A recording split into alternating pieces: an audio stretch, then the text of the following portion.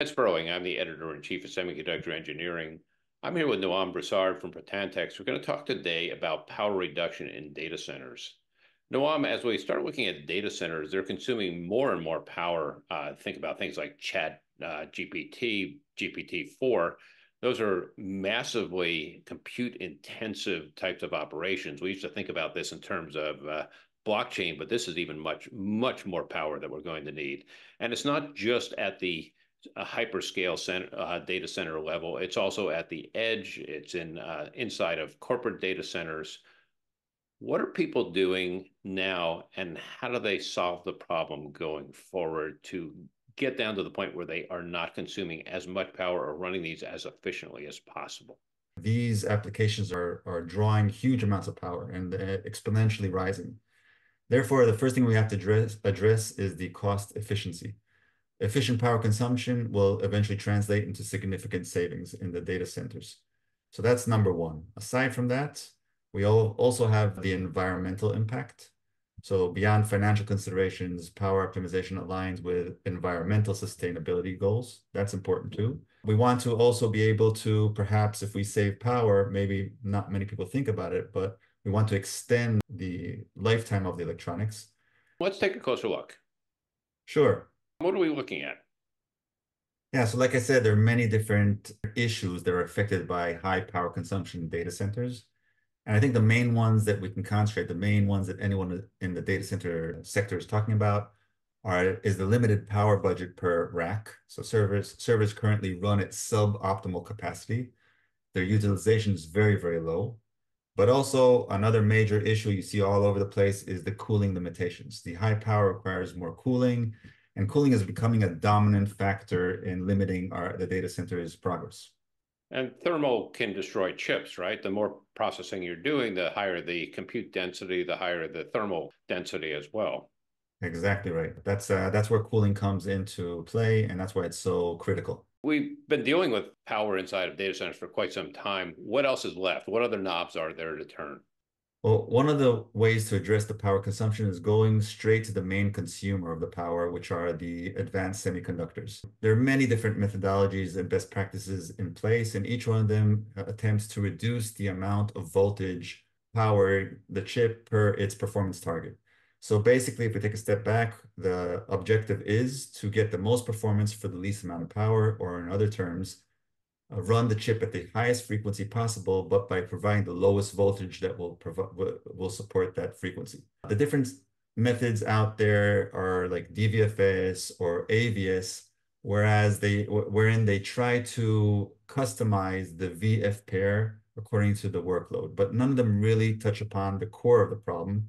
And one of the challenges for all those techniques that you were just talking about is they're pretty hard to implement. This is not the kind of thing you do and just willy-nilly say, oh, we're going to add this into the chip. It takes a lot of expertise in order to do this. And we've had other techniques that have been on the back burner for a long time, things like near threshold computing as well, that have never actually made it for that reason, right? Many of the best known practices require extensive characterization in the lab in order to ensure once the chip is in the field that it doesn't exceed its spec. But still, there's a level of uncertainty. For instance, if we take an example, a temperature sensor, we will characterize the chip running in the lab under certain temperatures. In the field, we'll have that temperature sensor sensing when the chip is running over a certain temperature, and then perhaps mitigate the problem when it crosses a certain threshold. This is an approximate way of ensuring the chip will run properly in the field. But still, like you said, there's a lot of characterization effort going into this method, and it is not very accurate. It's more of a upper limit of the operation of the chip. And in the past, people used to deal with this by one of two ways. One of which is they'd add extra circuitry, which is guard banding. As you get down into the advanced node chips, though, that guard banding has a price to it in terms of performance and power. The second thing they would do is reduce the utilization of the server itself. This is where things like virtualization came in for a long time because they wanted to get beyond the 5 to 15% utilization that a lot of these servers were running at.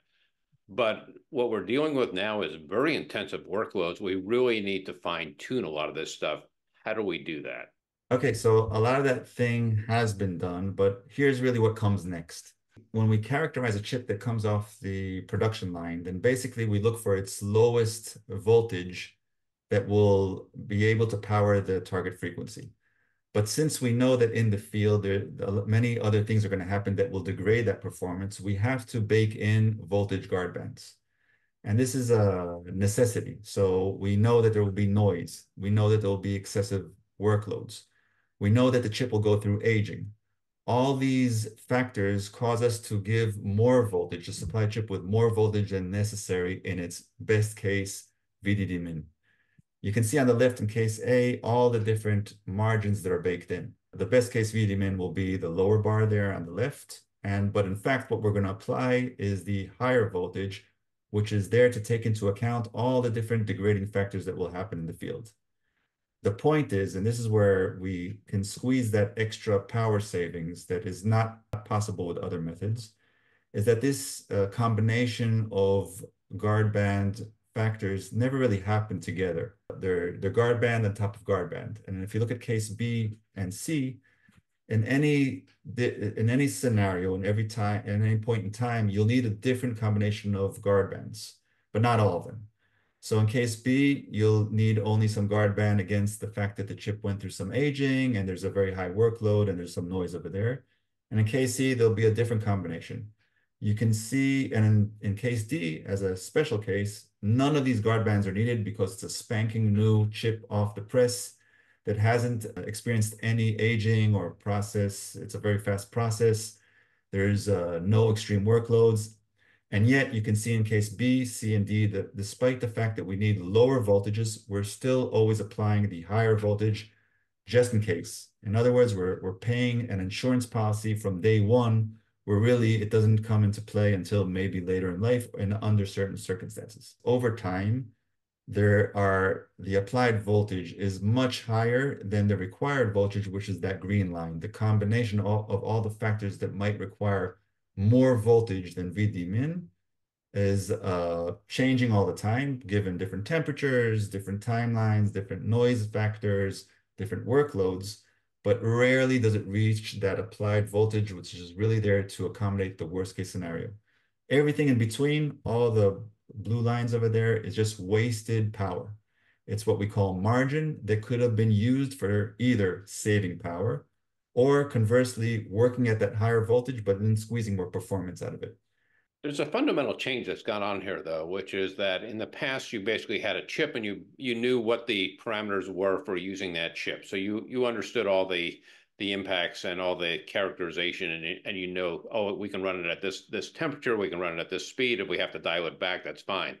What's changed now is that a lot of these are very domain specific designs. And even beyond that, they're now workload specific designs.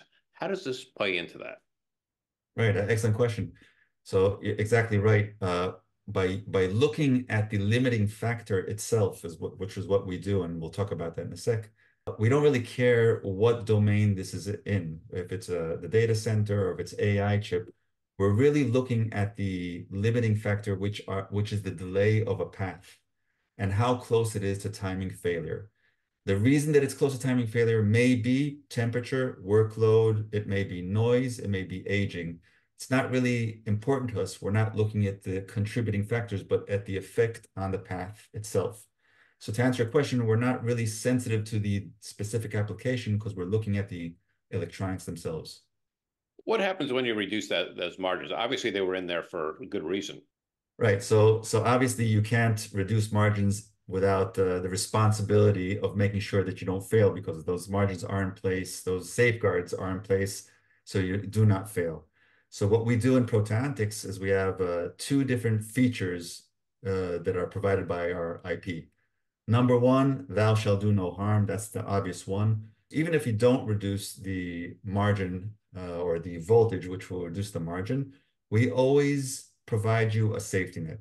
No matter how big or small the margin is, if an event happens in which the voltage is not enough to power the given performance frequency, then we will give an interrupt. You can see this over here and act quickly and increase the voltage back to a safe value. Now, If we have that capability, now we can do some interesting things with this margin that I spoke about. So you're running at a very high voltage, but you only need a lower voltage. Using our AVS Pro application, we'll see how far that margin is from failure on the timing paths at a very, very high coverage over the chip. As soon as we see that there is a significant amount of margin, we'll start reducing the voltage. The effect will be that the margins will get smaller and smaller until we'll be closer to timing failure. We won't get there. We have this minimum allowed timing margin over here. When we see the timing margin approaches this limit, we'll tell the voltage to stop, and we'll allow the chip to run at this significantly lower voltage all the time, checking there's no event that makes these safeguards that we spoke before necessary. So for instance, if there's a voltage droop suddenly, or if there's a latent defect that happens, we can identify the falling margin because of that event, and immediately within a few cycles, tell the voltage to go back up and therefore become safe again. So that's our reducing power with safety net in order to mitigate that fear of losing that margin. And what you've done to a large extent is basically said, okay, you're not dealing with margin as a fixed number. You're dealing with it almost in real time of this amount of margin needs to be added. Exactly, exactly right. No longer we take worst case scenarios, and this is what best practices usually do. They say, okay, there's not a lot of aging right now. We'll reduce the power a little bit. Later on, we'll check if there's some aging. We'll just give it a little bit more power. We are application aware and workload aware. So whatever the case may be, whatever the amount of aging that happened at this point in time, whatever the application you're running, if it's intense, you'll have less margin. If it's a little bit more lax, you'll have more margin. We will know how to reduce the voltage to that point, which you can still provide the application without fear of failure. And we're used to thinking about margin in terms of a chip, but really what you're doing is changing the margin for the entire data center now, right? Because if you can increase the utilization by 10, 15% or more, then you basically say, okay, we don't need this, we don't need as many machines as we needed before. We can run these things harder than what we were doing in the past, and we can run them potentially up to a point where they don't overheat, and we know exactly what that is in real time. Right. There are many, many benefits of running at a lower voltage. Let me just give you some kind of idea. These are real life application running on real products. By reducing the power, you can see here on the left, this gray line is the applied voltage of this product before the AVS Pro of proteanTecs was enabled. As soon as it was enabled, we dropped the power down to this line over here. And in this particular case, we saved 12.8% of the power. And this is, we've seen across our customers savings between 9 and 14% of the power. Just to wrap up what I explained previously, here you can see a case where there was a need for exactly those guard bands that we did without when we went down over here. Then over here, there was a case on the right where there was an event, perhaps a voltage droop, that required us to raise the power, and the reaction was within a few cycles back up to the nominal power. And when you talk about that power reduction, and there's more to it than just that one number, right? Because you've got less data movement. Data movement takes a fair amount of power by itself. You also have fewer machines to power and cool as well. So you've got this bigger picture that magnifies. So that 9 to 14% may be significantly larger than what you're talking about. So indeed, if you take this number per chip and you multiply it, then we've seen staggering numbers. So one case study that we've done on GPUs, if we take a GPU, the GPUs in the data center, we assume the power consumption of 0.35 kilowatt hour with a utilization rate of 60% and a power usage effectiveness, which is a common number in the industry of 1.3. So we get a total power per GPU of 0.273.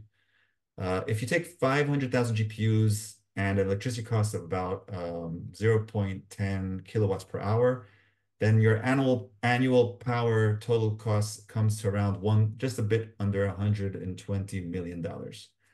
The proteanTecs impact will be by this, let's just take a 10% power savings per GPU, will be equated to an annual savings of about $12 million per year. And that's huge. So if you take that one small number, multiply it by those amount of GPUs, it's a huge amount of number.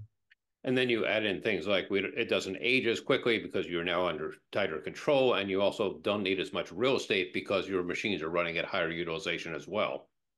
Right. I think that's a very important point. Once, if we keep in mind that what we're doing is we're looking at the margins, the unused margins, then it becomes up to you as a user, how do you want to utilize them?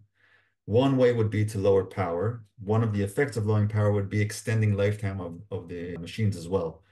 So that's a big thing in the data center industry that they're trying to extend the lifetime of their machines, basically trying to bump up the time between replacement of electronics from 3 to 4 years to something on the order of 4 to 6 years. And one excellent way of doing that is reducing the constant power that this chip is working over those years. So that's one way you could use it. But other industries, and we have customers that say, what really earns us money is performance. We'll foot the bill. And looking at that same margin, now we showed an application of reducing power, which saves you money on electricity costs, cooling costs, and extending, and it on the way also extends your lifetime. But these customers will say, I want more operations want more tera operations per second, for instance. And that's okay because you're working at such a high voltage compared to what you really, really need. And therefore, since you're at that high voltage, you can also get more performance for your per milliwatt. So, what does this mean for a data center long term? What's the impact here? Yeah, so I think first of all, I think what we're doing now is the way to the future. So I think 5, 6 years down the road, everyone's going to be doing exactly this. We're really struggling to save every single milliwatt, and the way to do it is to be extremely low margin and therefore not waste 1 milliwatt on overheads. Now, what is the implications moving forward? We mentioned many of them. It'll allow the expansion of more electronics, high-end electronics per rack at a lower cost. It'll allow longer time between replacing electronics, higher MTTF. It'll also allow to conversely boost the amount of performance you get per each rack. All these are now considered luxuries, but it's something that we believe at proteanTecs will become a necessity. Noam Brousard, thanks for a great explanation. Thank you very much, Ed.